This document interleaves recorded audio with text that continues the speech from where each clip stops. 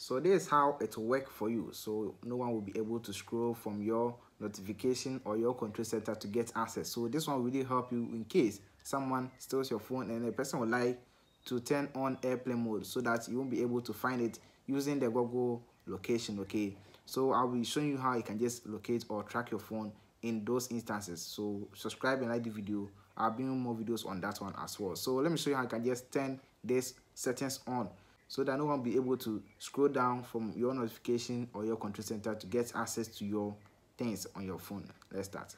Just go to your phone settings, and when you go to your phone settings, just scroll down and look for notification center and just tap on it. Or in your settings, you can just search for notification center. You see it right there, just tap on it.